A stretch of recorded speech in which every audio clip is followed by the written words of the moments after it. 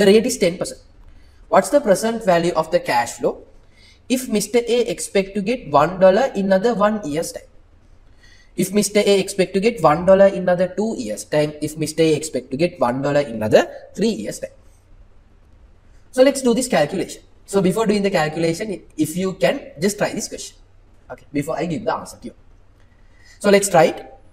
First one, Mr. A expect to get $1 in another 1 year's time if the rate is 10%. Then I'll apply the numbers to the formula. Future value equals present value into 1 plus r to the power n. So he is expecting to get $1 in future. $1 is equals, you don't know the present value, 1 plus r, the rate is 10%. After how many years? After a year. So let me do the calculation for 3 decimal places. Then present value equals $1 divided from 1 plus 0.1, 1.1 to the power 1. Then I am getting a value of 0.909. Then let me do the calculation for the second one as well, for the part B. $1 present value into 1 plus r, 0.1. After how many years? You are getting that $1 after 2 years. Then here how much you are getting? $1 divided from 1.1 to the power 2. This is your present value. Then here how much you are getting? Take it for 3 decimal places. 0.826. Now let's do the next one. $1. It is the future cash flow that you are getting. $1 in another 3 years time. Then present value into 1 plus 0.1 to the power 3. Then $1 divided by 1.1 to the power 3 is your present value. Then if you do the calculation for 3 decimal places, what's the number that you are getting? 1 divided from 1.1 to the power 3. You are getting a value of 0.751.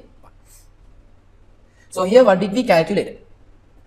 If the rate is 10%, if you are getting $1 after a year, what's the today's value, present value of that $1? 0.909.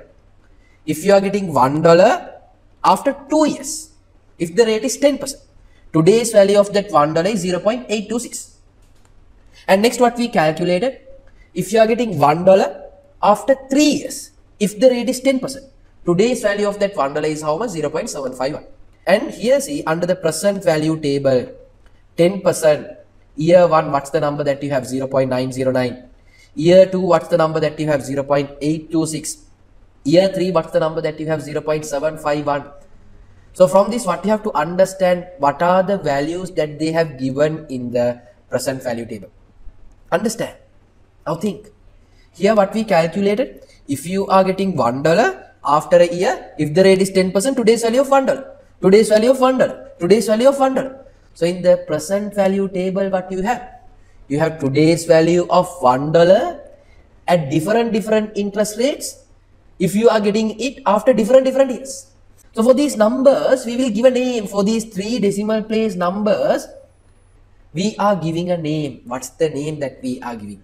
We will call those numbers as discounting factors. Discounting factors. So what is this discounting factor? Very simple. It is the today's value of $1.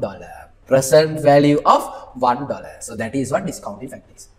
I hope you got a clear understanding. I have done a comprehensive video series for the subject management accounting in ACCA. You can purchase this course through the link available in the description. In this particular video series, I have covered the entire syllabus and I have practiced certain questions and I have given you certain tips to pass the exam in one go.